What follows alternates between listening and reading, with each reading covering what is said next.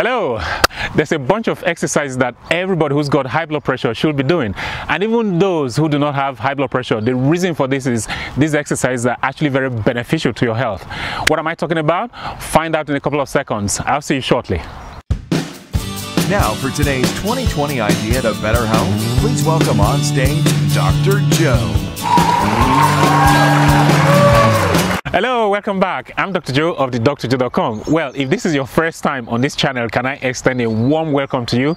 This is your home of 2020 ideas to better health. So if you haven't subscribed yet, please do subscribe. So what bunch of exercises was I referring to before we went on a short break? Well, I'm referring to what we call the nitric oxide dump, or what I prefer to call the nitric oxide blowout. These exercises were actually developed by a colleague. His name is Dr. Zach Bush. I find them really beneficial. I've been doing them for the last 10 months and I find them really beneficial to my health, and that's why I will recommend them to you. Now, before I tell you about the exercises, just a few words about nitric oxide. What is nitric oxide? Well, nitric oxide is actually a gas that is actually produced and stored within the lining of our blood vessel walls, and it's a very good smooth muscle relaxant. So what we want to do is actually release it from inside the cells of the blood vessel walls, unleash it onto the circulation, and because it's a smooth muscle relaxant, it's going to actually relax the blood vessel walls, and that will lower our blood pressure. That's why it's very beneficial for people who've got high blood pressure, and even those who do not have high blood pressure, they'll benefit from it because it will stop them from developing high blood pressure. Another thing nitric oxide does is that it prevents what we call platelet aggregation. What does that mean? It means it stops our blood from being too sticky, and that means the blood will flow a lot more smoothly inside the blood vessels. A third function of nitric oxide is that it actually protects our lean body mass, so it facilitates fat loss. So what are these exercises? Well, there are 4 types of exercises bundled into one, and the beauty of it is they're very quick. They're actually high intensity interval training, HIIT, and they're very time efficient. For somebody who hasn't got time, these are the best exercises for you. 4 types bundled into one. I'm going to be doing 20 reps, but if you are not fit at all, you can start up with 5. Do 5 for about a week until your body is conditioned. After that, step it up to 10, and then do 10 reps for about 2 to 3 weeks. Once your body is conditioned as well to that, then step it up to 15. Do that for another 2 weeks, and then move on to 20 reps. I'm at 20 reps, so I'm going to be doing 20 reps. Well, you don't have to start off with 20 yet. Just start off with 5. So what are the exercises? Well, the first one is the squat. So it's just a regular squat. So you're going to go down and up. Okay, so that's the squat. Second one is the circular arm swing. So you go up and then down, up and then down. Okay, I'll do it from the side, up and then down. And then the third type is what I call the static forward march. So I'm going like that, like that, like that, like that. Okay, that's the static forward march.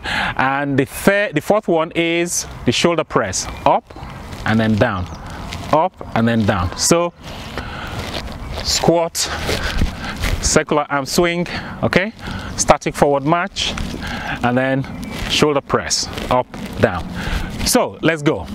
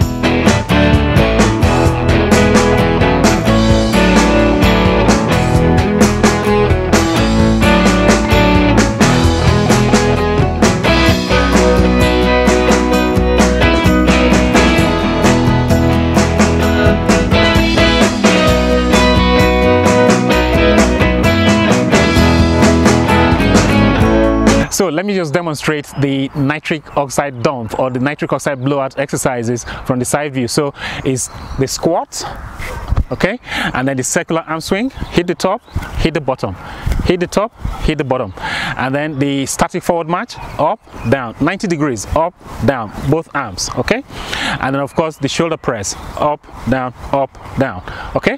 Those are the 4 exercises. You need to do about 20 reps. My target is 20 reps. If you are very unfit, well, you can start up with 5 and build it up to 10 and then build it up to 15, and eventually you hit the target of 20, which is where I am at. Now, how many times you need to do these nitric oxide dump or nitric oxide blowout exercises a day? You need to do them about 3 times a day. Yes, 3 times a day. But if you can do it twice a day, that's fine. It doesn't matter.